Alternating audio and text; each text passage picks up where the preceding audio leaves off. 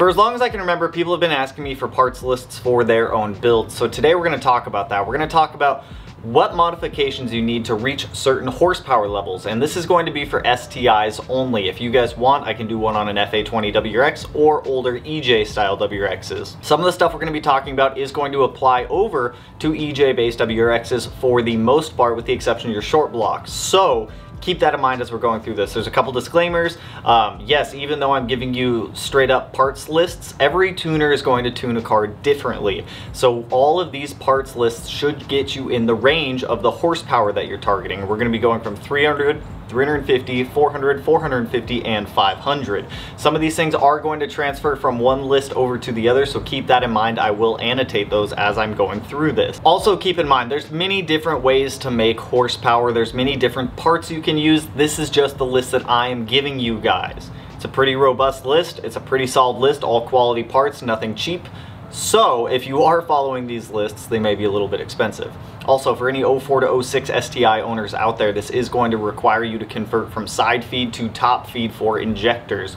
Nobody really uses side feed injectors anymore. It's 2021, just get top feed. So with that being said, let's just jump right into it. We're going to start out in the first category of 300 wheel horsepower, if that is your target. Now, it's not too hard to make 300 wheel horsepower in an STI. Any tuning platform, you are going to be looking at getting an access port. An access port is going to be pretty much required to any tuner that you go to. Most pro tuners use a program called Access Tuner. Access Tuner is what is programmed into the access port, weirdly enough. So if you don't have an access port, that's going to be one of the first things you're going to want to buy. Secondly, you're going to want an intake for the car. The Cobb SF Intake is going to be my recommendation. Yes, you can get the red line if you want to, but it's not really worth the money in my opinion. You're looking at almost 2.5 times the cost for an intake on that. So SF intake with the box, to be specific on that one. You're also going to be looking at a downpipe. My suggestion to you guys is just get the Cobb catted downpipe. There's a lot of really good downpipe options out there on the market, but Cobb has always been my go-to. They're an open bell mouth design versus a divorced. In the future, if you are planning to make more power, you're going to want something that's a little more open bell mouth than divorced if you are going to be going external wastegate. If you're going to be staying internal wastegate, get the Grimmspeed one. You're also going to need a boost controller. My Cobb, Grimmspeed, they're all the same with just different branding on them. Get whatever one you prefer. My preference is Cobb. They're all pretty much the same price as well. So you do you on that one. And then you're also going to want a catback. You don't have to get a catback. Get whatever catback you want. There's millions of options out there. I'm not going to tell you which catback to get. Get whatever one you're feeling. Whatever one meets your budget, whatever one you like. Then as a bonus on this one, I would suggest an IAG Air Oil Separator, whether it be Street Series or Competition Series. That is entirely up to you. I would do the research into those a little bit more personally. I prefer the Competition Series over the Street Series, but depending on what state you live in, what you can and cannot get, you might want one that is carb compliant. I believe Cobb is working on getting a carb compliancy with their AOS, which is just a rebranded IAG V2 AOS from the last time I looked at it. There's one annotation on this first mod list to get to 300 wheel horsepower is injectors. If you are on a 2015 plus STI, you are going to want injectors at minimum. I would also suggest doing a fuel pump at this point if you are in that year range of 2015 plus STI. Your stock injector duty cycle is going to be through the roof, and you don't want to be running your injector duty cycle all the way up if you can avoid it. Yes, you can do it on stock injectors. Would I recommend it? No, not at all. So 2015 plus STIs, I would recommend like an AEM 340 liter per hour fuel pump and a set of ID1050s. Now, I will also link all of these parts lists down below, so that way if you guys miss anything, you can go down below in the description, review these parts lists, and kind of find out what you want. But for the most part, that should get you to about 300 wheel horsepower. Like I said, every tuner is going to tune differently, so it's going to be in that ballpark range of 300. Next up, we're going to jump up to 350 wheel horsepower. So some of the things that we just talked about are going to transfer over to this 350 wheel horsepower range. It's going to be the access port, the Cobb SF intake with the box, the Cobb 3-port boost controller, the Cobb catted downpipe, and whatever catback you prefer, and the IAG AOS for that bonus. Next up, like we just talked about, at this point you are going to want ID1050s at minimum with an AEM 340 liter per hour fuel pump.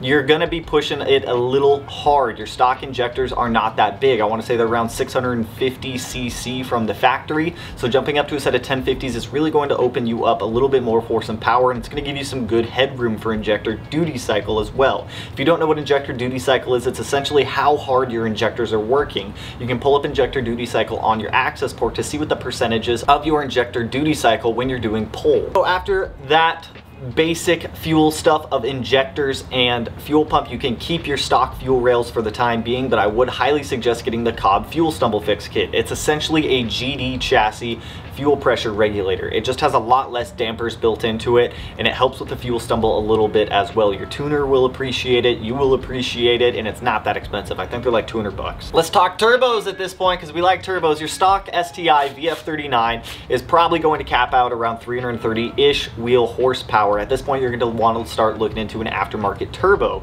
The one that I would suggest for about the 350 wheel horsepower range is going to be the Cobb 20G turbo. I believe that one is already carb compliant for those of you who are in California. Unfortunately, some of these modifications are not going to be open to you guys, but at this point you are going to want to swap out the VF39. Cobb 20G is probably your best bet on that one. While you're swapping out that turbo, I would also recommend swapping out the stock up pipe. Now, if you plan on going external wastegate in the future, you plan on making more power in the future, I would highly suggest getting a PLM up pipe with a 38mm port on it. Block off the 38mm port, run it as internal wastegate, but that will set you up for the future. If you're only planning on staying internal wastegate, get like a Grimmspeed ceramic coated up pipe. They're a little bit better than factory. The flex joints in them tend to seem okay over time. I haven't seen too many of them fail unless they're like super old, but I would swap that out while you're doing the turbo as well. Next up, you're going to want to swap out that turbo inlet. This can be a little bit of a pain to install, but the Perrin 2.4-inch turbo inlet is probably the best go-to for the price for turbo inlets on the market, for fitment, for price, and for functionality. It's not a bad turbo inlet. At this point, you are probably going to want to swap out your spark plugs with a one-step colder plug. It's just a different heat range of spark plugs. I always suggest people go with the NGK 2309 plug. That's what I use in my 6-cylinder STI. That's what Matt uses in his EJ. It's what I've used in all of my EJs in the past. It's a very good spark plug. Just make sure you're getting OEM authentic ones. There are some like third-party knockoff spark plugs. For some reason people are making those, but they are making them. And then the other bonus part that I have for you on this one is going to be a Koyo radiator. No, it's not 100% needed, but I do suggest doing it at this point. Next up, 400 wheel horsepower. Let's just get into it. So a couple advisory notices before we go into the 400 wheel horsepower range. If you do not have a Type RA short block, that's going to be 2019 and plus STIs and the Type RA STI, this is where I would advise you to stop. I wouldn't push your factory EJ past 400 wheel horsepower if you are looking for reliability out of it. Second, this is also where your stock clutch may start to give out on you. So we may jump into the clutch realm in this category as well. So some of the parts that are going to be transferring over from that 350 wheel horsepower range are going to be the Accessport, the Cobb SF Intake with the box, the 3-port boost controller, whatever brand it be that you decide to get, the Cobb catted downpipe, the AEM 340 liter per hour fuel pump, the Grimmspeed Up pipe, or whatever one you decide to go with, the Perrin 2.4-inch turbo inlet, the NGK 2309 spark plugs, and the ID1050s. Now the ID1050s, I have a caveat on that. If you are only staying on pump gas at 400 wheel horsepower, stick with ID1050s. If you plan on going with flex fuel, I would advise you get ID1300s. Now the only reason I advise you get ID1300s over 1050s at this 400 wheel horsepower mark is your injector duty cycle on E85 tends to be a lot higher because you're trying to push a lot more fuel through the injector than you would with pump gas. So to bring your injector duty cycle back down a little bit more, you're going to want to jump up to an ID1300. Now if you are going with that flex fuel like we did talk about, you are going to need a Cobb flex fuel sensor at this point. Aside from that, moving forward, you're going to want some IAG TGV deletes or pencil holders, whatever you decide to call them. You're going to want some fuel rails at this point. You can go with whatever brand fuel rail you want out there, whether it be Cobb, Radium, IAG, the preference is all yours. They're pretty much all the exact same fuel rail. Pick whatever one you're feeling. I would also advise you do some Dash 6 fuel line at this point because you are doing fuel rails, so you're gonna have to do fuel line as well. There are some kits out on the market. I don't like any of them personally, but if you are looking for one, IAG's is all right. Normally I go with Vibrant -6 AN line that is rated for E85, and I just make all my own fuel lines. It gives you a little bit more control over where you want to put your fuel pressure regulator and how you want to route your fuel lines. There's also the question of parallel versus series fuel lines. I always run mine in parallel versus series. I don't like running fuel in series through the fuel system. Series is essentially when the fuel comes out of the feed, it goes through one fuel rail, comes out one fuel rail, goes to feed the other rail, and then goes back to the fuel pressure regulator. Parallel is when it Y's off, and then it Y's off to each fuel rail, and then those Y back to the fuel pressure regulator.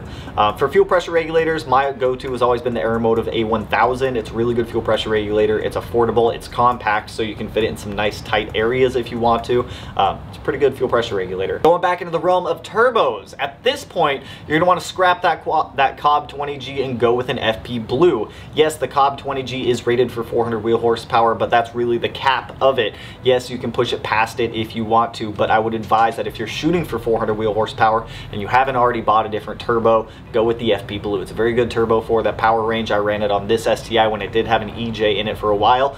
Very responsive, very good turbo, made power relatively nicely. As well as that, you're going to want to ditch the stock top mount intercooler. At this point, you're going to want to go something a little more beefy. I'm not going to advise any top mount intercoolers to you guys. You guys know how I feel about them. I don't like them. I've never been a fan of them. At this point, I would suggest getting an ETS 3-inch front mount intercooler with just a stock flange on it, because you're still going to be using the stock bypass valve at this point. For exhaust manifolds, you're going to want to swap to something aside from the stock exhaust manifold. My recommendations are, if you want to stick with unequal length, that's totally up to you. Tomei is a decent one that a lot of people go with. I personally don't like Tomei headers. I think the 3-bolt design on them is atrocious to work on. My recommendation for you guys is always going to be Killer B or ETS. Both of those are the go-to header that I've always had good success with. If applicable to you, a secondary air pump delete, I would advise doing that if your state isn't too strict on emissions. It just helps clean up the engine bay a little bit, and while you have the turbo out, it just makes life a little bit easier to get back there, to get those ports off of the back of the heads, to get those out of there. I-wire speed density and MAF conversion at this point, so it's essentially adding an IAT sensor, which is an intake air temperature sensor, to your charge piping for your intercooler. That's going to be based off of air temperature and the MAF, so it's going to be working in conjunction with one another to help the car run a little bit smoother. And then, like I mentioned earlier, your stock clutch will probably give out at this point, or it will start to slip. If you can afford it, I would highly suggest getting an ACT HDSS clutch. It's rated to about, what was it? I want to say it's like 515 foot-pounds of torque, so that should keep you just fine for quite a while. And then the other bonus part for this one, it's not a power part, but the IAG or the Killer B oil pan pickup and oil pan set, 100% recommend it. Now let's jump up into the 450 wheel horsepower range if you are looking for more power. So once again, non-type RA engines, consider a built short block if you are going into this 450 wheel horsepower range. Some of the parts that are going to transfer over from the last list are the Cobb Accessport, the Cobb SF Intake with box, a 3-port boost controller, the Cobb catted downpipe, whatever catback you're feeling, the AEM 340 liter per hour fuel pump, Perrin 2.4-inch turbo inlet, the NGK 2309 spark plugs, the Cobb flex fuel sensor if you are going flex fuel, the IAG TGV deletes, the IAG fuel rails, the DIY-6 fuel line that you made, the Aeromotive A1000 fuel pressure regulator, Killer B Holy header or ETS one, whatever you decide to get, I-wires MAF speed density conversion, the ACT HDSS clutch, and then if applicable, a secondary air pump delete. Now the differences here are you're going to want a different turbo selection. My recommendation on the 450 wheel horsepower range is going to be the FP Green. Blausch does make some really good turbos as well, like the 2.5 XTR is another turbo that I'd recommend to people, or the 2.0. The PLM up pipe, we mentioned this one earlier, so if you're looking at 450 wheel horsepower, I would advise you go external wastegate at this point. It just helps with better boost control, it helps with boost creep, and it just makes things a little bit better. If you want, you can reroute it back into the downpipe with some custom fabrication, or you can just have a dump tube to the atmosphere like a lot of us do.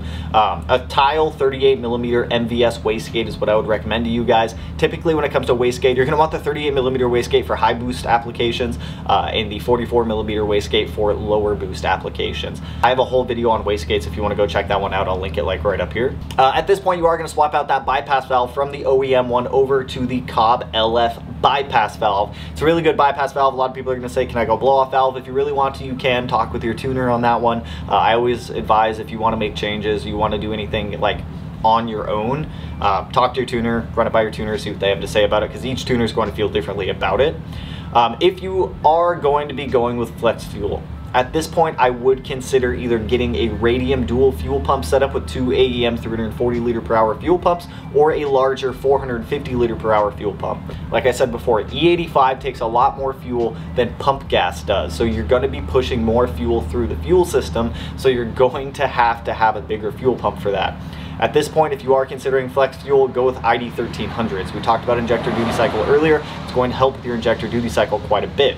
And an ETS 3.5 inch front mount intercooler if you haven't already gotten the 3 inch. If not, the 3 inch should still work for you. So for the 500 wheel horsepower range, like I said, if you're a non-type RA short block owner, highly suggest a built short block at this point. A lot of the stuff that is going to transfer over from the 450 wheel horsepower range over to this 500 wheel horsepower range, that Cobb Accessport, Cobb SF Intake with box, Cobb 3-port boost controller, or Grimmspeed, whatever one you decide to go with, the Cobb catted downpipe, the whatever catback you're feeling, NGK 2309 spark plugs, ID1300s, whether it's flex fuel or pump gas at this point.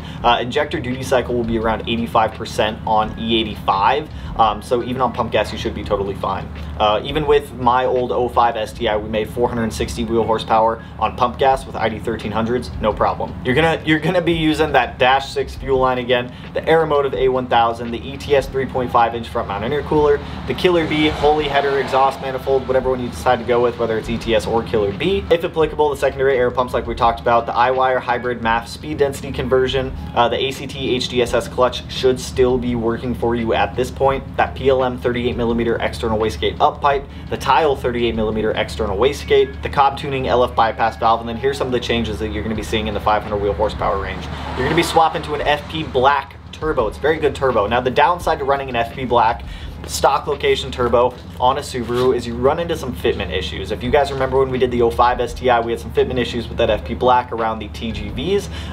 Yes, we got it to fit. It was a pain in the ass. I wouldn't advise anybody do that. So if you are going to be running the FP Black, that uses a 3.3 inch turbo inlet. That's a big turbo inlet. You're going from a 2.4 inch on most turbos to a 3.3 inch. Now with the addition of the 3.3 inch turbo inlet, I do advise you swap to an AMS intake manifold. It gives you a lot more clearance around the turbo, gives you a lot more height for that turbo inlet to fit down in there a lot better.